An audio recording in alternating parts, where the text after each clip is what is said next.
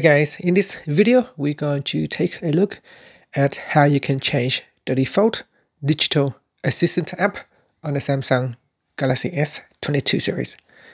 First, tap on the home button to go back to the home screen. On the home screen, swipe down and tap on the settings icon. In settings, go down and tap on apps. Then we tap on choose default apps. In here, tap on Digital Assistant app. Next, we go down and tap on Device Assistance app on the left-hand side panel. In here, there is a few things that you can choose. You can select none. You can choose Bixby Voice, DuckDuckGo, Finder, Firefox. If you have installed additional apps, then some options may become available in this list.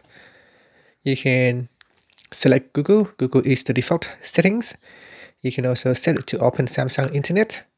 And that's it. So select an option from the list here and tap on the back key. Now when you tap on the home key, tap on hold. So if you long press, you can see now it will open up Samsung Internet. And that's it. So that is how you can change the default device assistance app on the Samsung Galaxy S22 series.